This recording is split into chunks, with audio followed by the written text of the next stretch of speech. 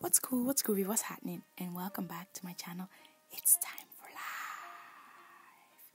life. Okay, so we're going to start out with a braid out. So this would have been braids that you put in maybe a few days ago or a few hours ago and you let dry, depending on how long your hair takes to dry. But you could also do it and take it out on your next wash day. So now we're going to actually comb the hair. We're trying to detangle the hair, make it as smooth and as straight as possible. So I just grab the middle of the hair piece that I've got there and start from the bottom of that hair piece and start working my way up. So making sure that the bottom is detangled before I even go up the way, and keep going until the comb can basically just glide through the hair. And comb that really well from all sides. Then I use a diamond brush because that's really good at detangling, and I add some oil.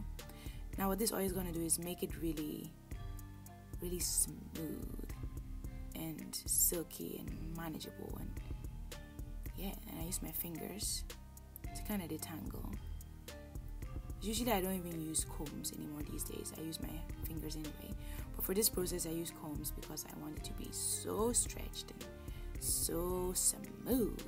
So you can see at the tips there, you can see how brittle and how dry they are, just from the fact that they're so uneven and kind of see-through as well.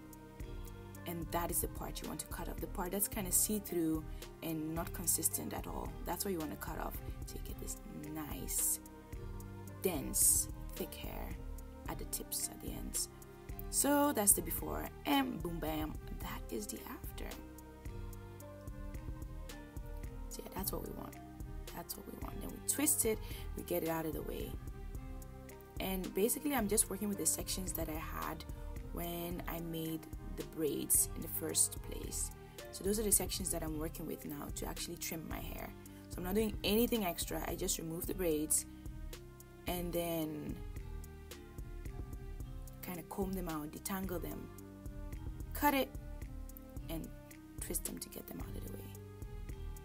It's such a satisfying thing to do, just trimming. And I used to go to the hairdressers. In fact, I used to go to a barber and I would just keep my hair in my natural afro state. So it would just be like a big afro, big old afro on my head, and then I'd let the barber cut it and he would comb my hair and it would be so painful. So I'm really happy that I'm able to do this now, just with like a braid out, and do it at home, and it's great.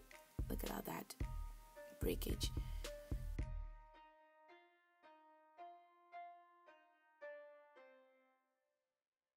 So yeah, that's what we don't want. But this right here, this is what we want. So keep on doing that throughout the whole hair. Twist it, get it out the way, and then I just check the length, and just to show you that it is the same length.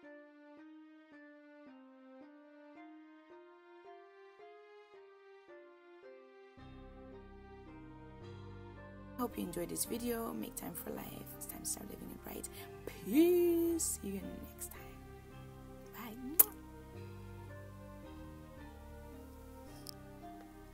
That's all my hair. You can make a wig out of that. Anyway, so now I went to style my hair. I washed it basically, and I came to style it, and I used R&B hair moisturizer by Lush, and that stuff is so thick and smells so good, so good. And I actually do use more products, which I will display in a future video, but I just thought I'd show this moisturizer as nobody really mentions it that often, and it's really bomb. So yeah, hope you enjoyed this video. Please like, comment, and subscribe. Look at them popping curls. They look so good. I was really happy with the result, and my hair has stayed healthy ever since. See you in my next video. Comment, like, and subscribe. Music as always was brought to you by Young Kingler. Remember to make time for glorious life.